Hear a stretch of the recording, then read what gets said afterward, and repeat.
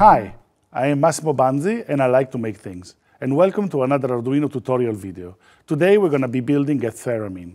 The Theremin is a musical instrument that produces different sounds depending on the position of the hands of the player around the instrument.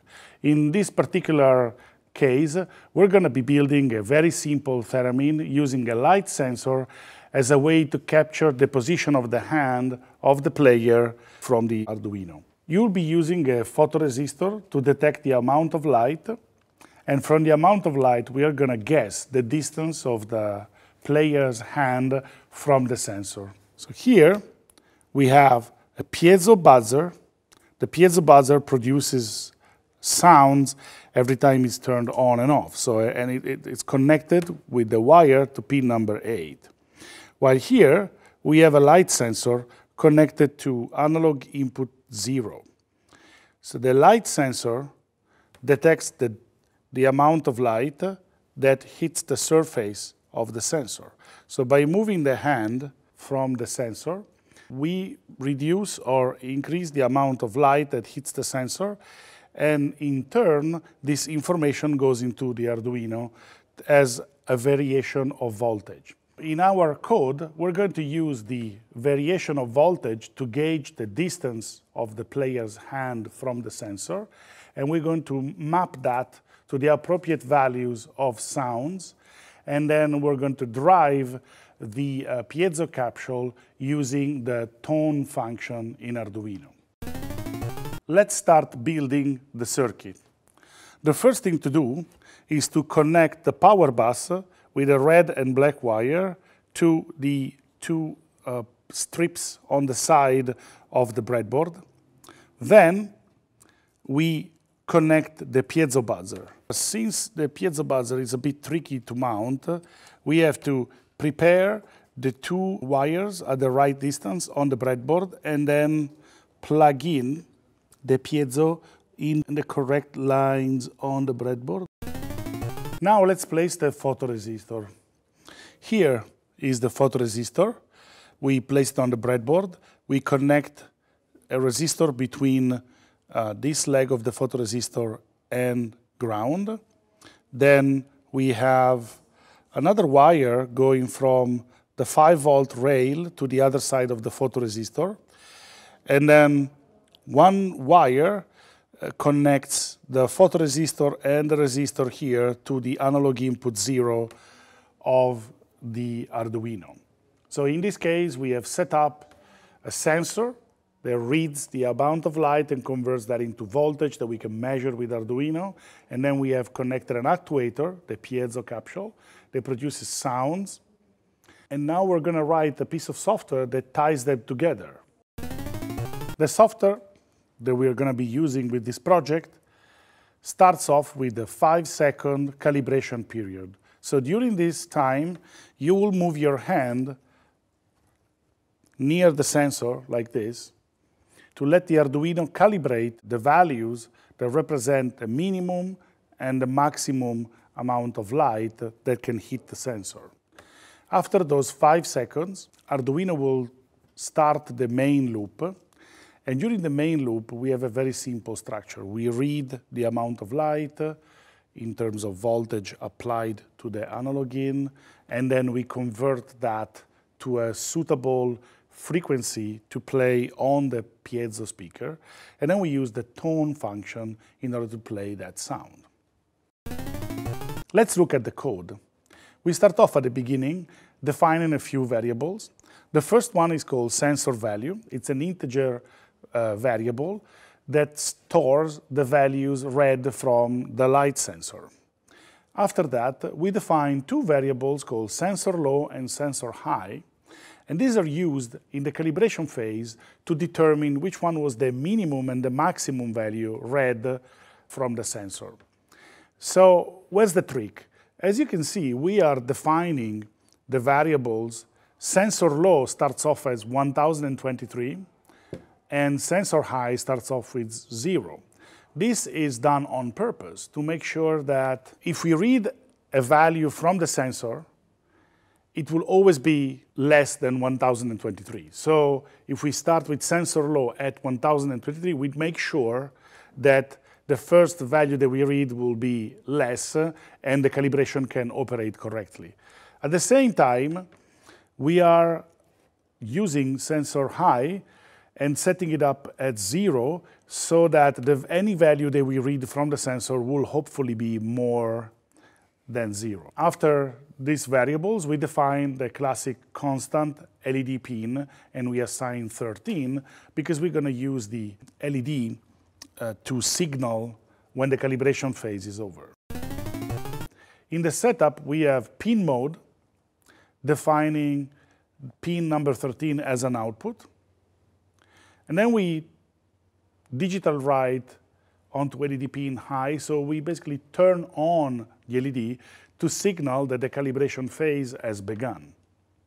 Then here, we have an interesting piece of code. It's a while loop that uses the millis function to make sure that the calibration phase lasts for exactly 5 seconds. So how's that done?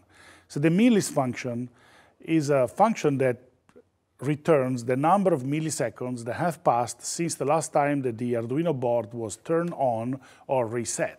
So every time you upload code, or you press the reset button, or you plug the power, the Arduino starts from 0 milliseconds, and millis will return a number that grows as time goes by.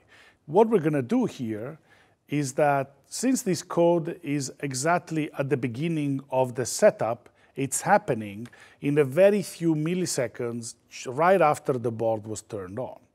So by doing while millis less than 5,000 that we have here in the while loop, we make sure that the code within the while loop is executed only during the first 5 seconds that the board has been turned on or reset. So what is happening here? So we read, through analog read, we read input 0, we place that into sensor value, and then with a very simple algorithm, we check if sensor value is more than sensor high, then we make sensor high equal to sensor value. So essentially, we are saying, is the value that I'm reading from the sensor right now higher than the highest value I have read until now? If that's the case, then that value becomes the highest value that we have read until now. The same thing we do for sensor value and sensor low. So again, we check if sensor value is less than sensor low, then sensor low becomes equal to sensor value. This code gets executed as many times as possible within the 5 seconds after the board was turned on or reset. So if I move my hand on the sensor like this during the first 5 seconds that the program has started, I basically let the light sensor experience all the possible values of minimum and maximum light. And after that, I come out of this calibration phase with the maximum and the minimum value stored in sensor low and sensor high. Then you can see here with digital write LED pin low, we are turning off the LED to signal that the calibration phase is over. And then the loop is very simple. During the loop, we read the analog input 0 and we store that into sensor value. Then we are going to use an interesting function called map, because we have a minimum and a maximum value that the sensor can read in the current light conditions, and then we have the minimum and maximum audio frequency that we want to play back.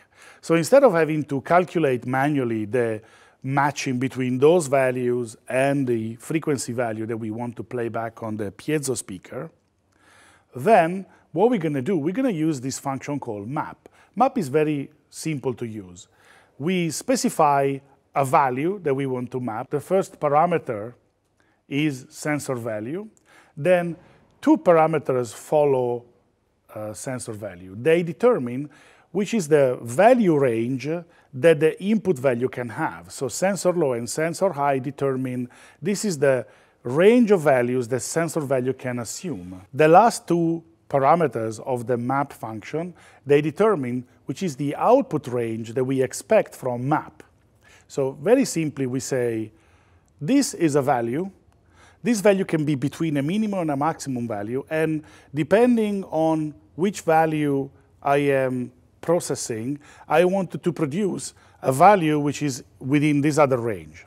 So our aim is to basically say, for any value within sensor low and sensor high, we have to produce a number between 50 and 4,000 that represents the frequency of the audio signal we want to produce. The result of this calculation goes into the pitch variable. In the next line of code, you can see that tone is producing a sound on the piezo speaker connected to pin number 8, and the pitch is the value that we calculated previously using map, and then 20 is the duration of this sound. After this sound has been produced, we delay for 10 milliseconds, and then we continue. So now let's upload the code onto the board and see what happens. You can see that if you gauge your movement properly, you can produce a lot of different sounds.